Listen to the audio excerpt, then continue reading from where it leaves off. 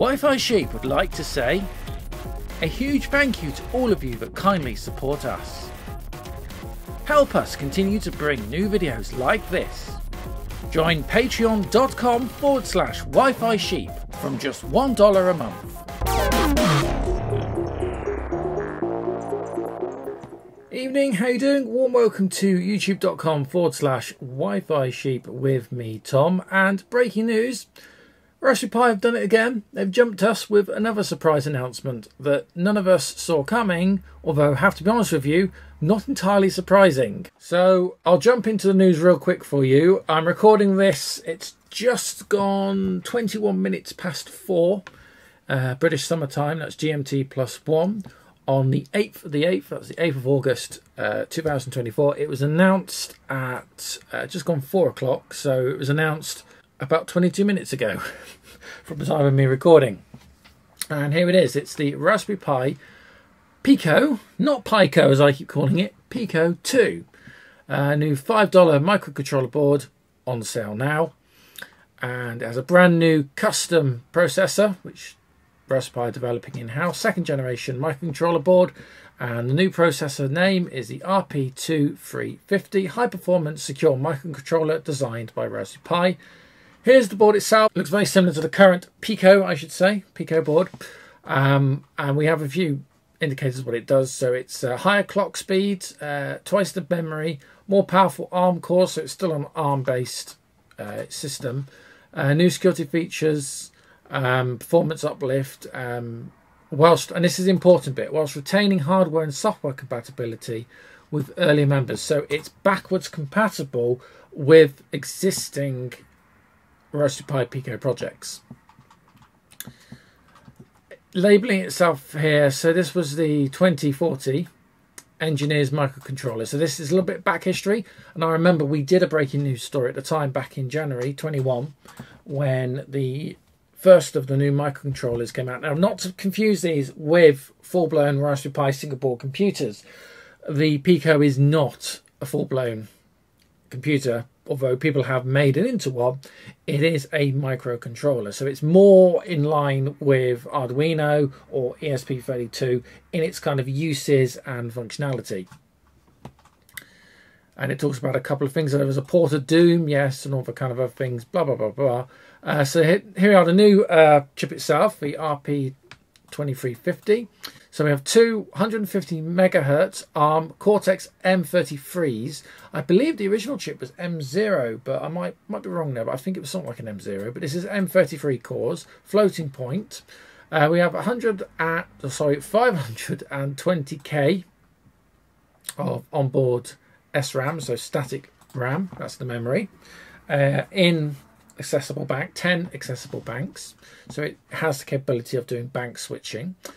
We have this new security architecture, ARM Trust Zone for Cortex-M, which I don't know a lot about, and I can't say anything really clever to you in this video that will make any sense, or won't be me just lying or making it up. So, yeah, there it is. I don't know what that means, but I'm assuming it's something good. On-chip switch power mode, support for external PS RAM. And it also talks about the GPIO packages. The board itself, as you can see here, is staying the same form factor that we've become used to. So the form factor and the pin I/O on the stock Pi board from Raspberry Pi themselves isn't changing from the earlier model. Again, I'll put the links so you can actually go through a lot of this yourself. There is just something I want to just share with you at the bottom. Here we are, this one more thing. And this is very interesting, and this is something we've touched on a number of times here on the channel. So although we're a member of the RISCV or RISC-V international community for many years, we've never found the opportunity to ship a RISC-V Raspberry Pi product. But that's changing today thanks to the bonus feature of the RP2350, a pair of open hardware hazard-free RISC-V cores which can be substituted at boot time for the Cortex M33 cores. Basically, it means that it's a quad-core chip, effectively. So there's two ARM cores and there's two RISC 5 or RISC-V cores, and you can actually switch which two you want to use at boot. That's extremely interesting, and that's kind of one of the reasons I've decided to rush to make this video today. Not just to kind of wave the flag, oh, Raspberry Pi have done something, we must talk about it, although that is true, to say that actually they're shipping something now including RISC-V or RISC-V architecture. For those of you that don't know, RISC-V is an alternative open source architecture to ARM. It does pretty much the same thing. Both ARM and RISC-V or RISC-V are both RISC, reduced instruction set computing chipsets or architectures. ARM is licensed, you have to pay royalties even if you make your own chips. RISC-V or RISC-V isn't, you don't have to pay royalties, hence why it was always commercially viable for Raspberry Pi to get involved in developing RISC-V, because obviously at some point, if they're making their own chipset, they'll move off paying ARM, potentially, and they'll make their own chips using the RISC-V or RISC-V standard. I honestly thought something like that might have happened with Raspberry Pi 5, but it didn't. It was still another ARM. But this is interesting. And it's also interesting when they come up with microcontrollers, because as you know, I'm actually kind of getting more interested in microcontrollers, especially in the more recent years. I'm probably more excited and more interested in microcontrollers now than I am single-board computers. If you want to go look at that yourself, again, link is in the description. And again, just to remind you, I'm in no way affiliated with Raspberry Pi or any of the other products or companies. I'm just bringing you this as rather interesting breaking news. And yeah, something I have to say I'm interested in. I have pre-ordered one. They're doing this thing now where instead of announcing a product and then you can buy it there and then, they usually sort of drop it about 6 in the morning normally. So it's always a bit of a scramble. Today they've announced it at 4 in the afternoon British summertime here in the UK. But you have to do a pre-order. So they're about £4.35, £4.40, something like that. And adding tax and shipping, mine came to about £7 something. So it's under £10, under $15 US.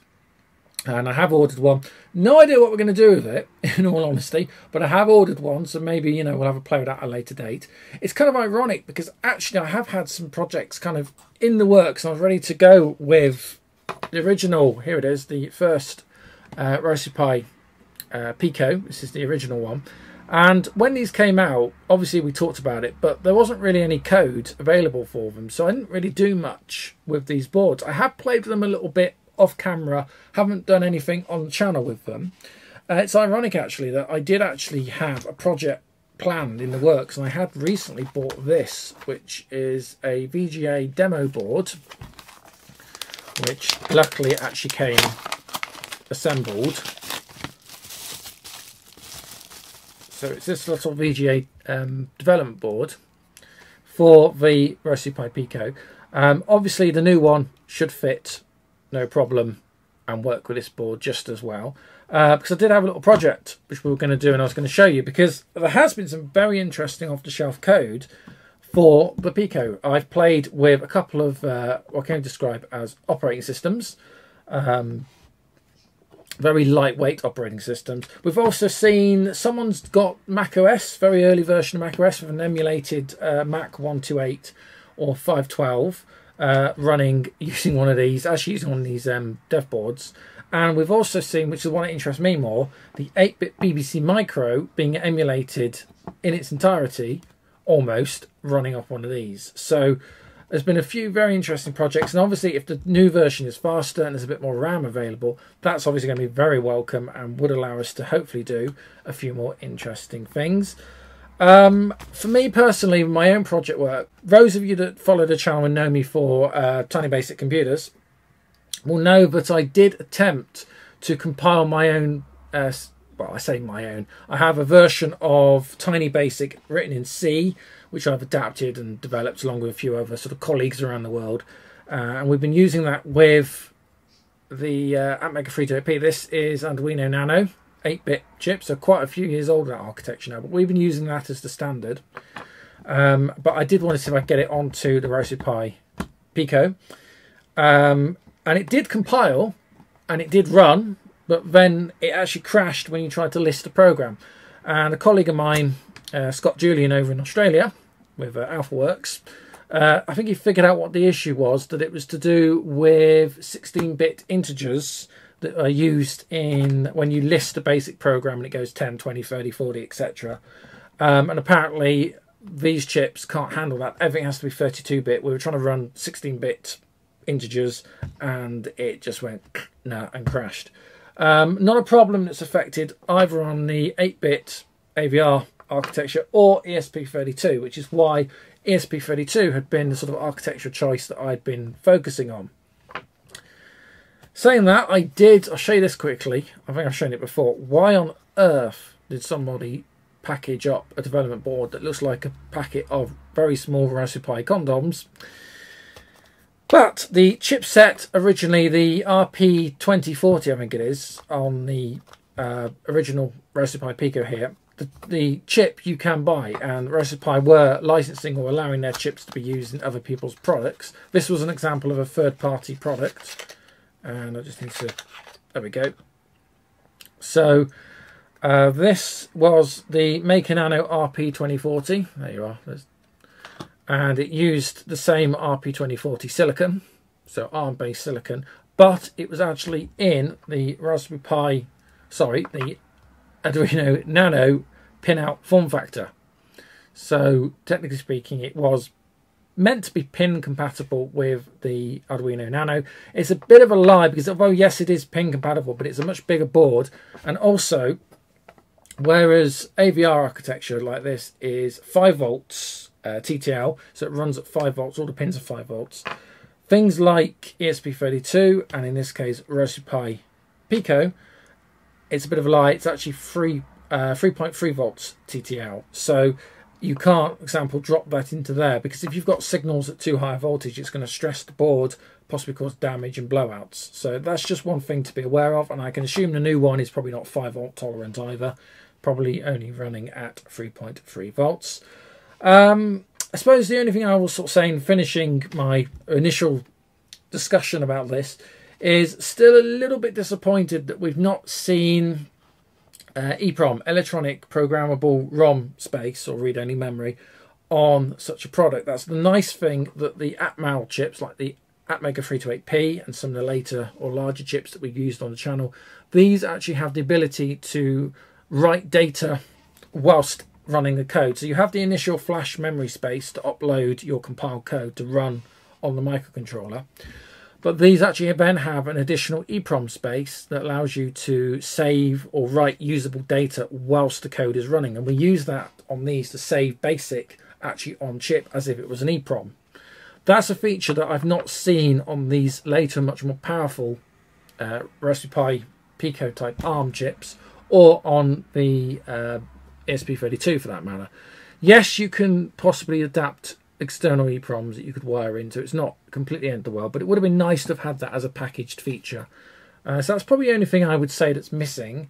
But overall, yeah, welcome. Certainly very interesting. And the ability to possibly now play with some RISCV or RISC-V based architecture. And it might be interesting to compile my tiny basic kernel again and see if it runs any better in a RISC-V mode than it does in an ARM Cortex mode. As I said, I do have one on order, so as soon as that arrives, and I guess we've got any sort of code to run against it, we'll have a look, have a play, and see what it does. If you're brand new around here, then thank you so much for your company. Don't forget to like and subscribe. All the brilliant people that back me either on Patreon or as a YouTube channel member are about to appear on your screen right now, and I'll see you real soon right here on the channel. Until next time, bye for now.